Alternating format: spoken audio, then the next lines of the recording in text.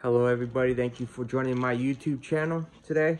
If you haven't already, like and subscribe. I come out with reviews. Also, I go over some things relating to neuropathic issues as well as BMS, fibromyalgia, all kinds of stuff.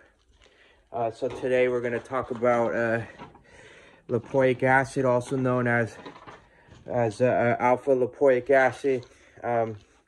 It's used it's one of the most commonly used elements for BMS, for fibromyalgia, for pain in general.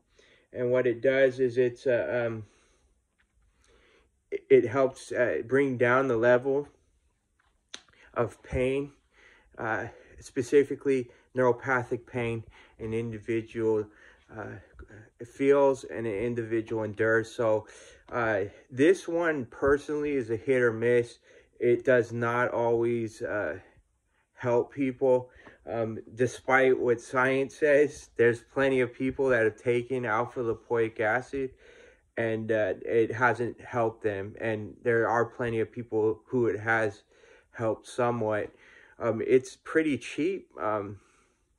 So as a supplement, it's usually you can get a lot of these elements I recommend through Whole Foods. Alpha lipoic acid's one that is more so ingested by people through supplements than it is through means of food, but quality is important. I have one supplement called Doctor's Best, Alpha Lipoic Acid 600. It says it's science-based nutrition, and as you can see, it's affordable. I mean, this specific one's affordable, and it says it helps support glucose metabolism for cellular energy on it, and helps regenerate antioxidants such as vitamin C, vitamin E, and glutathione.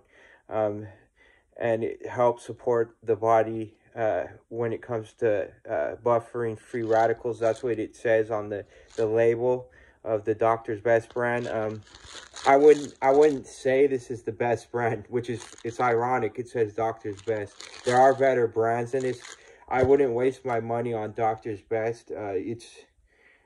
I think it's a bunch of hot air. The quality and you know, the quantity is great. Of course, it's got 600 milligrams, 180 capsules.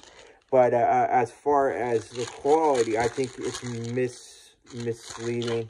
In my opinion, of course, it may help other people, but I would pass on the Doctor's Best and go with a different brand.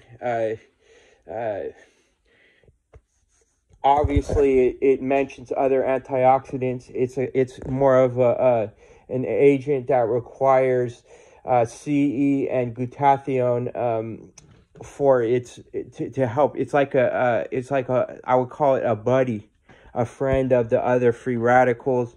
So obviously you would want to increase those. Strawberries is great for vitamin C, as well as for antioxidants, blueberries, like whole fruits, and also broccoli. A lot of people don't like broccoli, but I love broccoli. A lot of people cook their broccoli, but if you want to, you want the best benefit, you're gonna have to eat raw vegetables, and don't dip in ranch dressing and all that. That's not good. Raw vegetables, you're gonna get the fiber, you're gonna get the nutrients right as it's sat in front of you, instead of playing around with it like a lot of people where they cook it and they deplete all the minerals. You know, we eat food that make us healthy, although we like to think we eat it for our pleasure, but you know, unfortunately, You know, there's a lot of things to do that you may not like to do with your food, like eat it raw instead of cooked, but you're gonna benefit in the long run. Lipoic acid, from what I read, is a great addition, but it's a helper element. So you're gonna need the other antioxidants so you could create a more you're ingesting the alpha lipoic acid, so the extra antioxidants from the foods you eat can metabolize better in your system to help you reduce pain in the long run.